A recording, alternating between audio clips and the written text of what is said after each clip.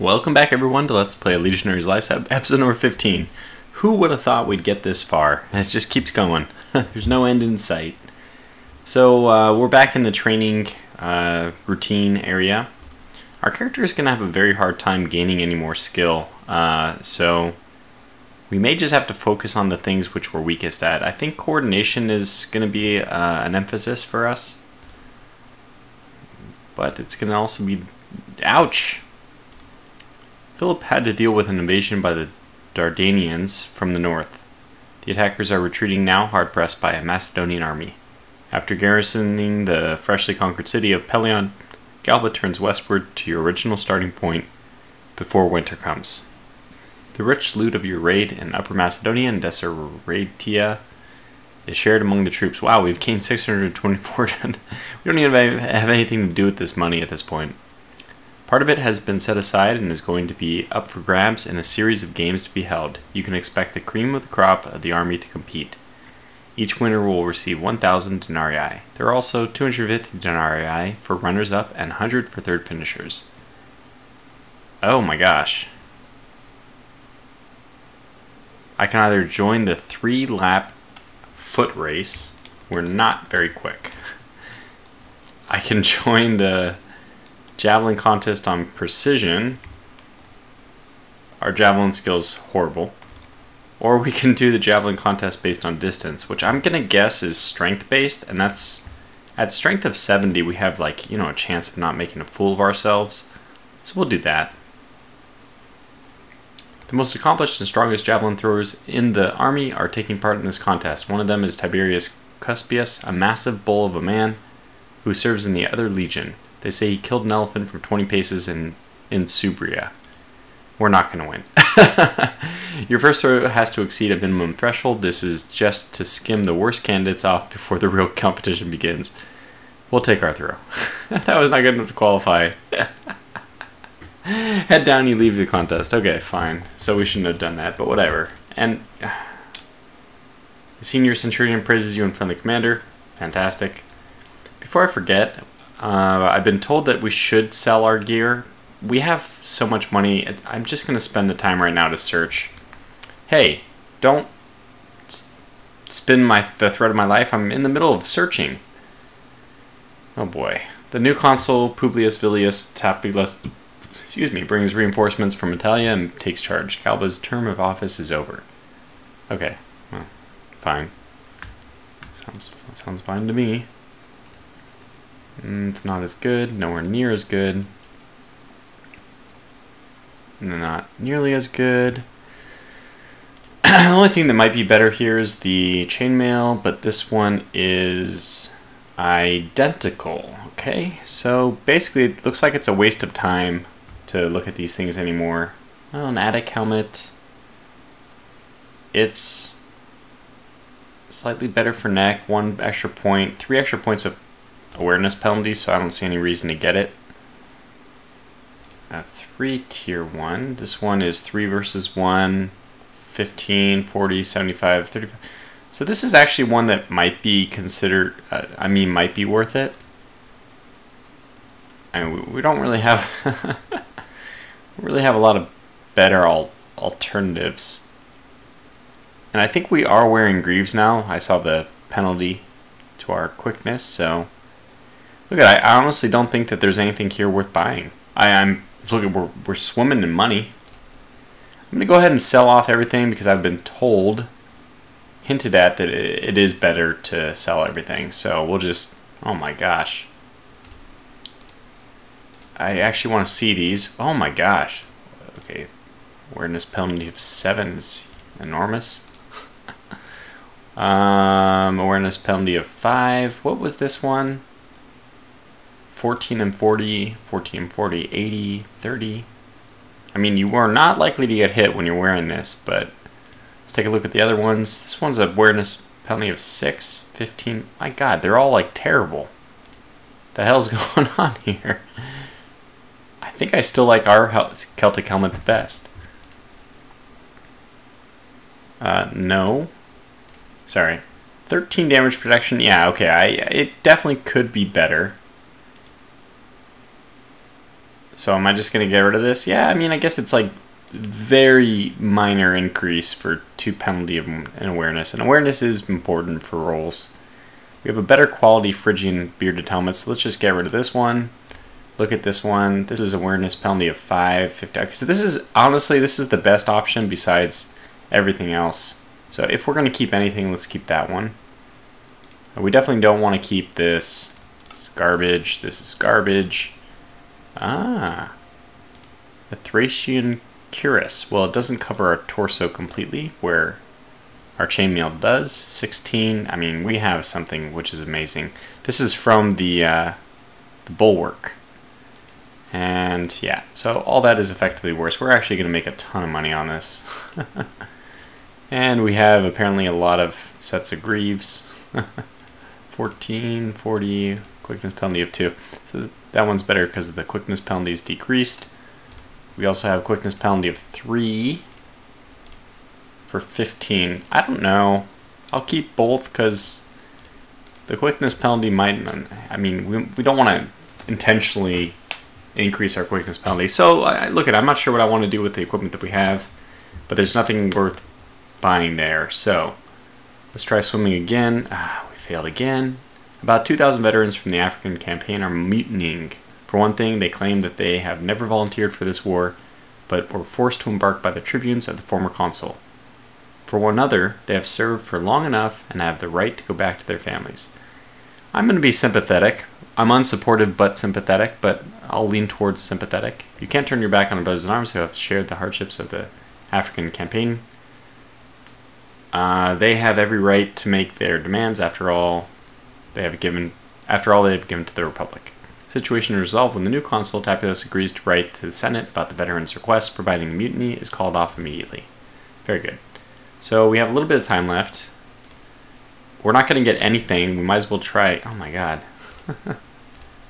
Alright, our sword skill went up. Another... the thread spinning is going crazy. 3 veteran legionaries are picking on a young Umbrian recruit. They have taken his helmet and won't give it back. Umbrians are socii. While not full citizens, they sustained the Republic in its darkest hour. Besides, this young man is here as a volunteer. Let's make the veterans stop. Okay. There's a swift change of attitude as soon as they recognize your rank. They apologize and return the helmet. The Umbrian soldier thanks you. Okay, good. You are building quite a reputation as a trustworthy stand-up presence. Fantastic. I would like to be doing this. Let's go ahead and do a leisure thing. Let's play dice. Wait, what's our... I can't remember. What's our intelligence again? 52? Yeah, 52. So, we'll play dice, yeah. We didn't get any morale from that, unfortunately. We just wasted time. Let's try this one more time. Shield has improved a bit. Go back over here and... Ugh! Thank you, finally. Hit the gym. Oh, very good. It's all coming in quickly here. Gym! Oh. With the arrival of spring and news of Philip's presence in the nearby Epirus, Tapulus is eager to leave winter quarters and move towards the enemy. You are encamped after a long day's march when something completely unexpected happens. The new consul is here ready to take command and send Tapulus back to Rome. He must have left Italia much sooner than the customary and hurried by forced marches since then.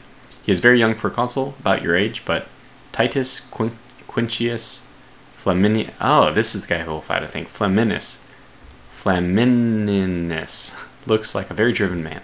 A few days later, his reinforcements join you. Flamininus has brought over 3,000 men, many of them veterans who served in Hispania or Africa, which increases our morale. Fantastic. I'm going to do one more workout, probably. I don't know. It's really tough to say. Everything's just grinding so slowly at this point. But it would be better to get better coordination, better endurance, better strength.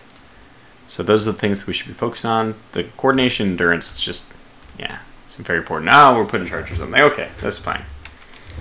Let's see where we have to go. 2 on the left. I think we'll just skirt around the top.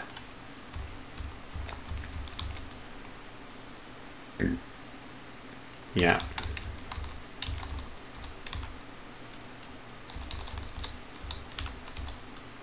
So it probably is going to be worth it to to run through one of these. And then I think we'll go through, yeah, 2 of them like this. Because it actually takes more time to walk all the way around than...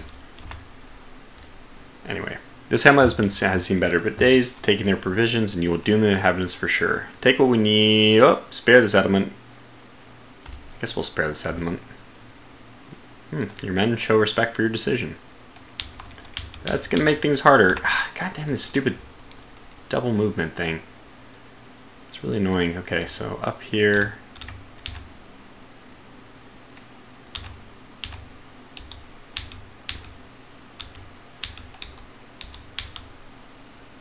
Collect. Oh my gosh. Gonna collect it. I think actually I'm not supposed to collect because you get more events in the towns. You have not found many supplies here. You expect a lot more. This is certainly suspicious. We'll look harder. You were right to be suspicious. After a careful search, you find a well-hidden stack of provisions. Okay. It looks like we will get the last town.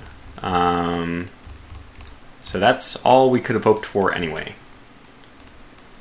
And now we just head back and let's try to do it in a way which will maximize the forest usage, actually. I mean, we need to be prudent about this because I think if we just go all the way down, we can run into the forest at the very bottom here, and then we'll know kind of how much time we have left as well.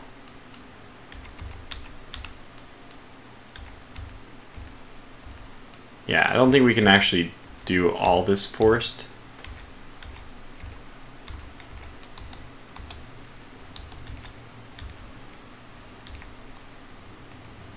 Pretty close now, so I think we can probably... There we go. Pulse races as you hear an arrow thud into a nearby tree. You find cover before it's too late. You advance on the archers. When you get too close, they break off the attack and retreat. Still on edge, you resume your journey. Alright, so that's probably all that we can do.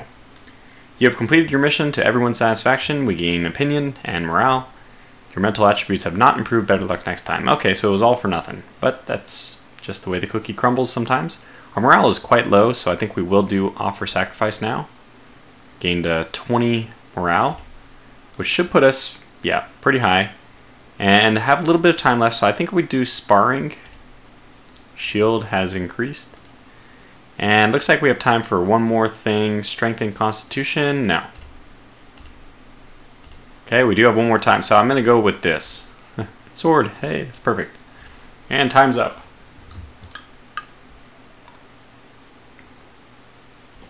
You overhear 2 tribunes discussing the present situation.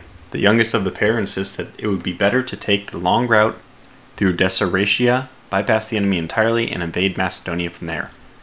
His colleague replies that such a move would leave Philip's army between you and your bases on the coast, not the brightest maneuver he has ever seen. It would also solve nothing. If you want to obtain a decisive advantage, you have to face the Macedonians now. The consul, Flamininus, must have thought the same because you are marched to the river Eos, where the enemy is waiting for you. You make camp and prepare for the inevitable. So many years of campaigning under your belt, and you are still not completely used to this. Regardless, you don't let any of your nervousness show on the outside.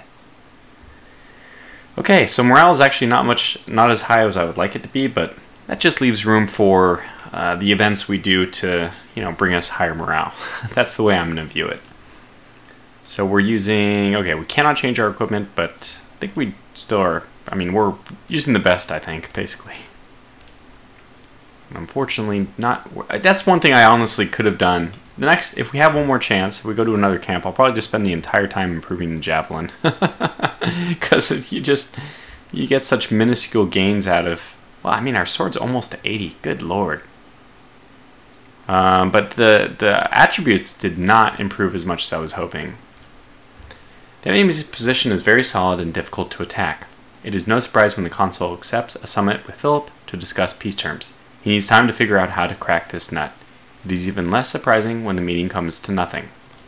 The next day, several skirmishes erupt between patrols on the plain, separating your camp from the Macedonians. The fighting is spreading quickly, and your unit is sent out to help reduce the pressure.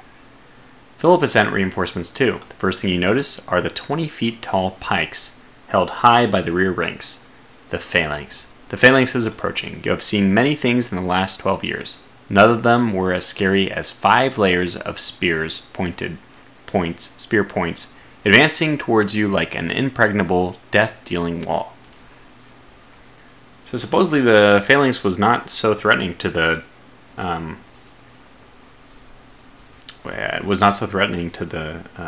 Romans for some reason. When the other side is at the right distance, you prepare to hurl your javelin. This is javelin toss. We're 50%. Let's pick off at a specific target, sure. And we hit him. Your target skillfully deflects the missile, but at least you've caused some minor disruption to the enemy formation. So we get a morale increase from that. As the other side gets closer, you steel yourself for the incoming fight. Here we go. So the Phalanx. They have some bonus, which weapon reach of 6. That's probably the problem here. This guy's constitution is like 100. What? Wow.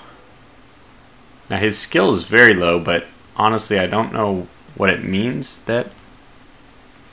So let's take a look. Attacks against this opponent will have a lower chance of success because of the inferior weapon reach.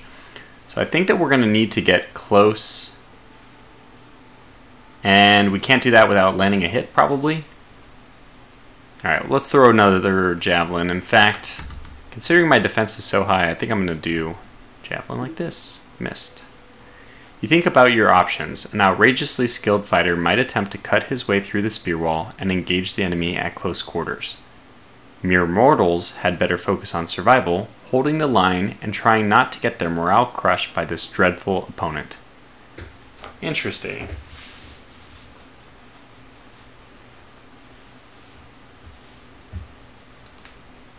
One thing is for sure, when the spear wall pushes as one, it won't be easy to defend against.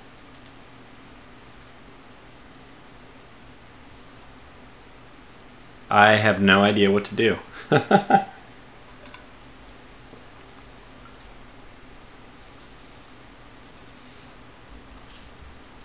Huh. I don't know what to do. Okay, let's look at this. Shield push. Success.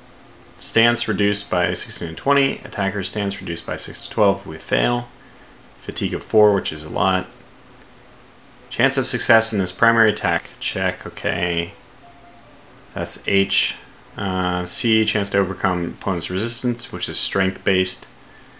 So they have apparently they have a pretty good chance to counter me because their strength is insane. Otherwise we can slash, which is going to do health damage times 0.4. Or we can chop, which is going to do health times 1. Failure, stance reduced by 15 to 35. This one's also 15 to 35. They're both fatigue of 3. Decoy? This is essentially feint, if I'm not mistaken. And this just reduces and we have a much better chance of succeeding. What was this one? This is just reduced their stance by 16 to 20 or 5 to 10. Okay. So you forgive me for a moment while I'm just trying to figure out all the different options here. I'm trying to see what is it that we're doing. What's our goal? What's the best way for us to do this? I feel pretty confident in our defense. I have no idea what kind of bonus that they're going to get, but at 50% for weapon and defense means that I feel like pretty good about doing something. How long is it going to take us at 0.4 to slash our way in? The spear wall will resist up to 8 damage with 24 anti-armor resistance. Wow. 8 damage, and our weapon does 17 times 0.4. We essentially cannot do damage to them. What? So I think we are just going to respite and defend. Let's respite. Buy ourselves times, essentially. Okay. So now we have the opportunity to recover.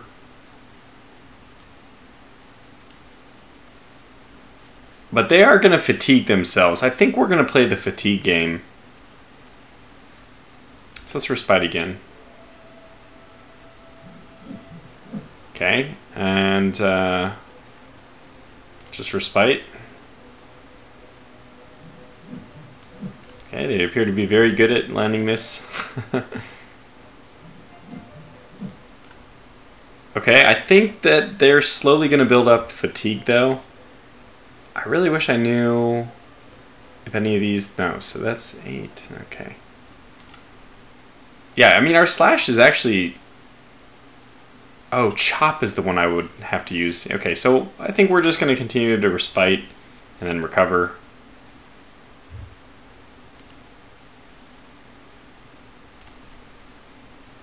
Yeah, we'll play this. I think we're going to play this game forever.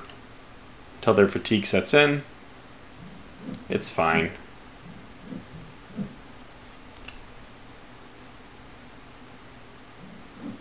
Kind of a weird game.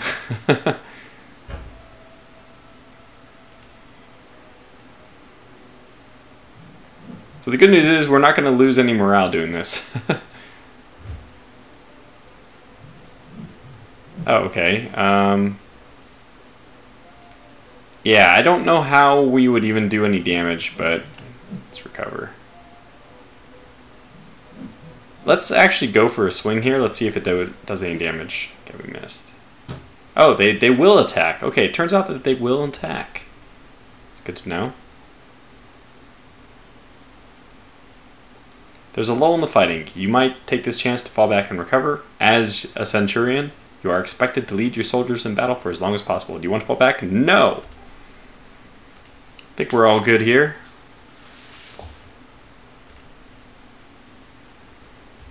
Okay, close on in. Alright, so we're back to the grind. I feel like this is like it's just kind of simple, and we don't need to worry about our fatigue getting up, so respiting for us is not a big deal. We might as well do like shield push, which does or does not. Yeah, failure does reduce attacker's stance. Decoy does not. Okay, so decoy is very expensive in terms of fatigue, though. Let's go ahead and try to chop. Okay, they missed. Let's try a slash. Hey, we did -1. Hooray! We'll go back down and we'll recover. And they're on the... So I mean, I think we should go for it.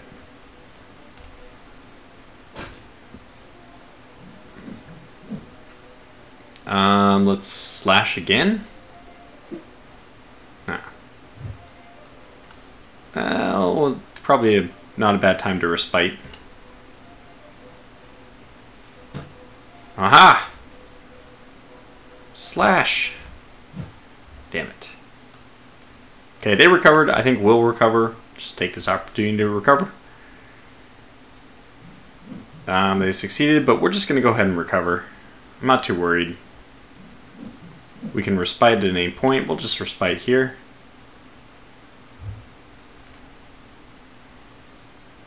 Okay, we'll recover as well. And we got apparently 3 attempts here, so let's go ahead and chop. We're going to miss a whole lot, but yeah. Oh, we got -3 there. We're actually doing it. We're doing it. Seems like the best way of working on this is just letting them fatigue themselves. So, actually got 0 hits there, but it's okay. Let's try a chop. We're gonna miss it a lot, I think, but we'll just recover and then we'll do some respites. And because we're gonna stay in the front, we should be doing respites pretty often. So this doesn't mean anything, basically. We need to... These guys are just having a hard time. And they've already been lowered, though. Do a recovery. Respite. I should have done a recovery. That's what I meant to do. There it is. Okay, there it is. Do we want to fall back? No! we'll just keep fighting forever. And it does give us a small break. I'm going to do this just because it doesn't affect morale, just in case they attack first. So they are fatigued, and we can just really keep going at it here.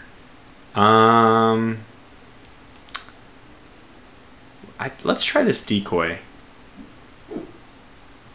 I don't think it's worth doing. Just wanted to try it out, see what would happen. So let's do respite. And then go to... This is just the worst case scenario for them. Okay, now recover. And whoops. Okay, I didn't even mean to do that. I thought that was going to be the respite button, but the recover button was gone, so the buttons were out of order. We're trying to respite them. It's not going to work for them. Yeah, so just one of those is going to cause them to have some problems. We'll just keep working this, though. It's pretty simple. We know what we want to do. Okay, we'll recover after they land 2 successful attempts, and if we get a miss like that, then, and even like this, we'll go for a slash. Yeah, we're working it. -3 at a time here. What did they land? Was it a respite? Let's go for another slash. Alright, -6. That's our best one yet. We resisted that. Let's go for another slash. Oh yeah. They're making it easy on me. Let's do some respiting.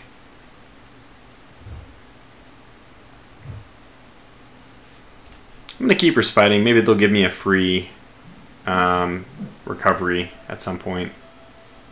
Like that. Perfect. And we'll stay in the front.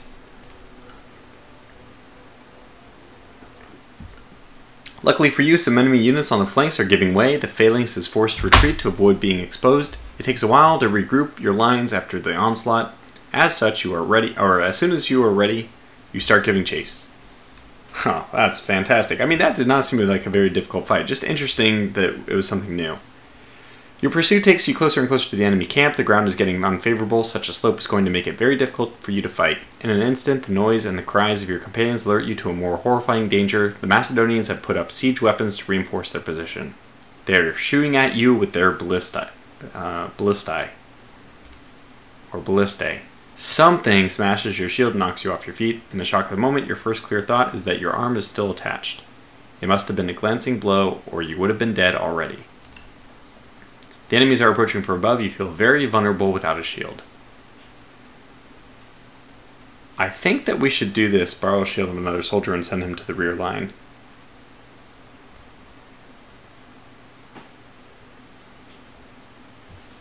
So let's do this first one. He complies without arguing and hurries through the ranks to a safe position. Macedonian footmen are upon you. Alright, this will be fun. So it looks like we're going to fight at a small disadvantage. We are fighting Theriophorus. Which apparently is based on their shield. Okay, so his body is going to be his weak point. He will have a weapon reach advantage. Close in. What is your... Yeah, very mediocre stats. We are going to destroy this guy. I mean, we have our pick of the try. Armor is so weak, we probably can go for it. Okay, let's just go for it. Ah, how do we miss?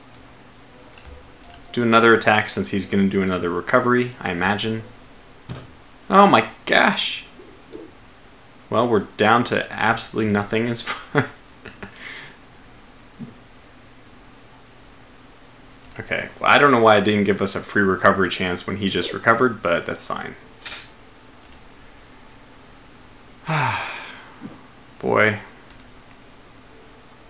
What the f... Okay. It was almost impossible for us not to recover. Oh, -1 morale. No.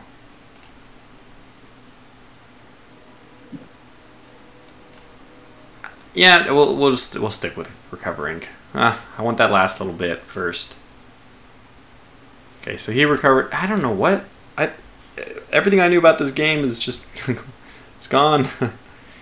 Oh, we're not going to have much time, I see. Well, we're going to stay in the front anyway, so might as well respite. I forgot we're at -10 by default. Okay, so let's go ahead and attack. Let's attack his leg this time. There we go. Get his fatigue up. We'll attack his torso. -14, fantastic. Go again, minus another 10. And the enemy starts pulling back, so we did at least half damage him, because he was seriously wounded. It gives us some kind of tick, +2 morale, which is nice. As soon as you gain a little ground in the difficult terrain and the enemy's defenses unravel your progress. When sunset comes, the skirmish dies out. Okay, not bad. So we survived. We did take, only 4 hit points of damage. Not too bad. The last skirmish proved that you can't defeat Philip with a frontal attack, not as long as he is holding his advantageous position. We even regained our hit points. One night, your maniple and many others are silently gathered in the intervallum between the ramparts and the tents. It is a little army, perhaps as big as a legion. A tribune is in charge. There is a bound man next to him. You march under the moonlight, moving away from the enemy, at least initially. Eventually, you take a path through the mountains. Before dawn, you encamp to eat and rest, only to resume your journey at night. They say the bound man is a local shepherd who promised to lead you behind the Macedonian camp. He is bound to make sure he stays true to his word, but has been promised a rich payment for his help. On the third night, you are told to be doubly vigilant. You must be very close to your destination. One of the other legionaries immediately gives alarm and points to the rise off the path. He is right. You see helmets glinting in the moonlight as 2 figures try to make their escape. Enemy lookouts. We'll take part in the chase. Why not? Even with the help of the moonlight, the hunt is very demanding. You start to fall behind and trip over something. Thankfully, other legionaries manage to catch up with the lookouts and deal with them before your mission is compromised. Okay, well, fine. You arrive at your destination before dawn. You are told the enemy is below the other side of the height you are holding right now. You can take some time to rest, but soon in the morning the tribune signals your position. To the console with a column of smoke. After this, you are told to wait and be at the ready. So that's just stuff which is happening. You never know how to read these things. Or I don't know how to read them properly. Oh my god, I think my mic is like way overamped. What the hell is going on with this? Why does this keep happening? I don't know what the source of this is, by the way. I apologize. I feel like this is going to be, means this whole recording will be... Oh my god. Okay, well, I really apologize for that. I don't know what it is that was causing that, but I took it down. It was like 50% higher than it should have been, which is crazy.